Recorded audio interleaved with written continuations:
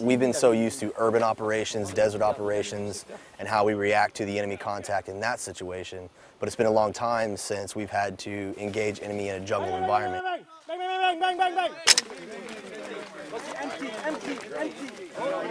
So we're actually learning how to react to contact in thick, very dense and limited visibility areas, and how those tactics and maneuvers are different. So today the exercises involved an individual-based obstacle course designed to test strength, upper body, lower body endurance, cardiovascular, and intestinal fortitude as well.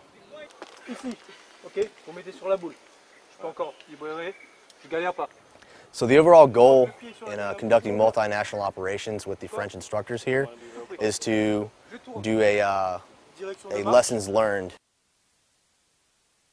For the students training here, it offers them an opportunity to see how foreign countries, the French here, how they operate.